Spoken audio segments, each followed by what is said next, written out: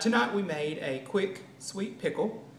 We did this using the water bath canning method.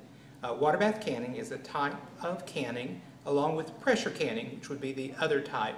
Water bath canning is suitable for our high acid foods. So if we're going to make jams and jellies, we definitely want to finish that process with some time in the water bath canner.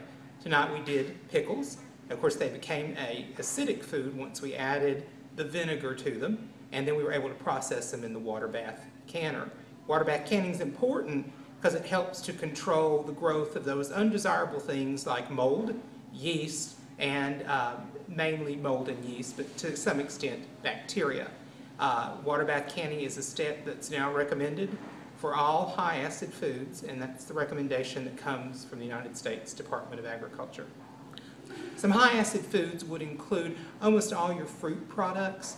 So if we're looking at doing strawberry jam, that would be a high acid food. Pickles are definitely a high acid food. Peaches would be a high acid food. Apples would be a high acid food. So we're really thinking about mainly our fruit products as being high acid foods.